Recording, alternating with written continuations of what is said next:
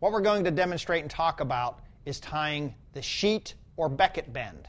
Sheet bend or becket bend is a great knot to join two pieces of rope that are of equal or unequal diameter, or a piece of rope to a piece of chain.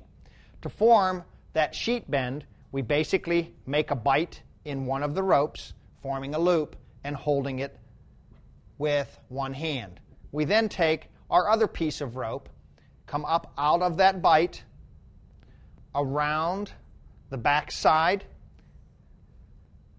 leaving us enough rope to finish off the knot, and then by holding up that piece of rope and passing it up through, we form what's called the sheet bend.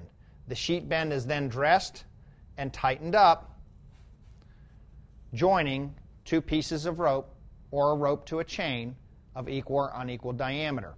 Another variation to the sheet bend is the double becket or double sheet bend, where we just simply go around that bite an additional time or a second time, which adds a more secure knot. So if it rubs up against something in motion, it won't come undone. The sheet or becket bend, very quick, or a rope to a chain.